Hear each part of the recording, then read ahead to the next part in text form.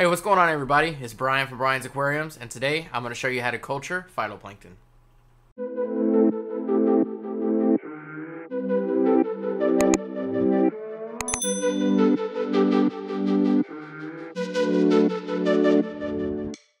Alright, so in order to make your phytoplankton culture, you're going to need just a few things, and most of these items you can pretty much find around your house.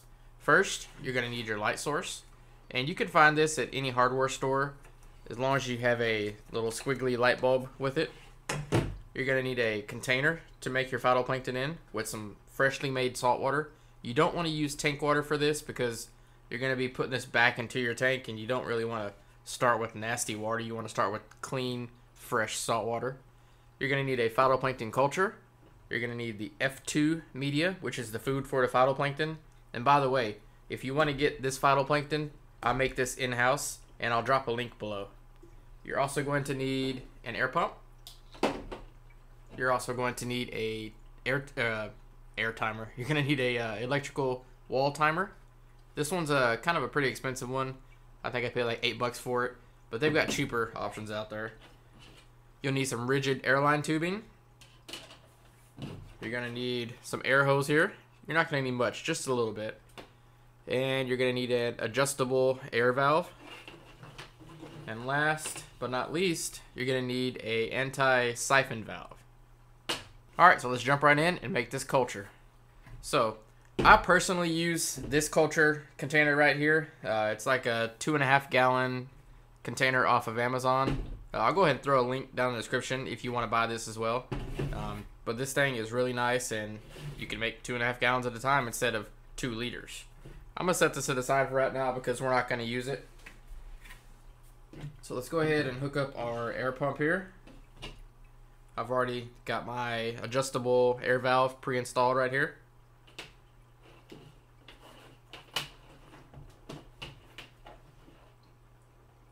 It's pretty self-explanatory.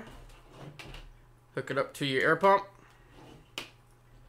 Oh, also, if you want to use a air stone, you can use that, but it's really not recommended because this will create micro bubbles in your culture, and it'll effectively just skim your phytoplankton, so you really don't want to do that. So I'm going to set that to the side as well. And that's why we have the rigid airline tubing. And I'm just going to hook this up to the air hose here. Drop this right in. And then of course you would plug this up, and you would get this to start going, to bubbling, and you would just adjust your air valve here to the proper amount of bubbles. And now it's time to add our phytoplankton to our culture. So let's take this funnel here,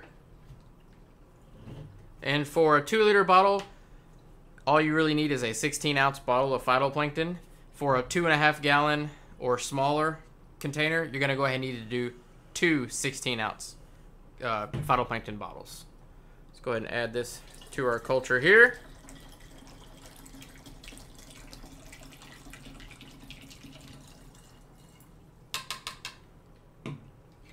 Okay. Put this to the side. Now, we're going to need to take our F2, the phyto food, and shake it up. And for 2 liters, I like to use 5 milliliters. So this is 3. And there's 2. Okay. Let's go ahead and put this to the side. So, we've got everything pretty much hooked up. Now, what we have to do is we have to take our light and we have to plug it up to our wall timer. I'm going to go ahead and set this wall timer to 10 hours. Okay. I'm going to plug this in real quick. And I'm going to plug the light up to the wall timer. There we go. And so you would basically clamp this anywhere where it would hold on, and you want to put it about a foot away from your culture container, and then you want to leave this on for 10 hours a day, or 12 hours at the most. So since I don't have nothing to clamp this on, I'm going to go ahead and turn this off and set it down for now. I'll go ahead and set this to the side here as well.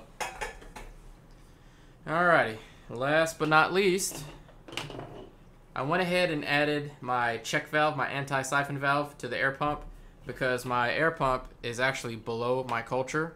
So what that means is if it's not plugged in, if the power goes out, this could actually siphon all the way down to my air pump, which we all know electricity and liquid is not good. And then once this actually turns back on, it could electrocute it, start a fire, who knows what else can happen. So make sure to invest in a little anti-siphon valve.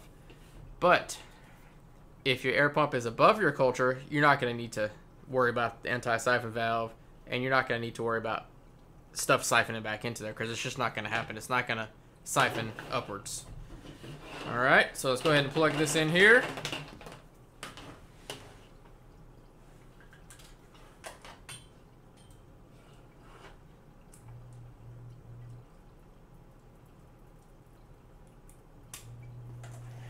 There we go. Got the air pump plugged in.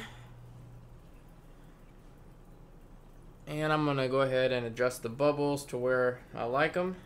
So you don't want the bubbles to be super aggressive, but you don't want them to be very minimal to where it doesn't stir up the whole container. Basically, all you really want to do is make sure that these bubbles is stirring up the whole entire container, and that way your phytoplankton is just getting all mixed up and everything will be all good. So that's pretty much it. If you found value in this video, or if you learned something today, go ahead and smash that like button. If you want to see more videos like this, go ahead and tap that subscribe button, and when the little notification bell pops up, press all so you'll be notified anytime I make a future video. So I appreciate you guys watching. Thank you so much.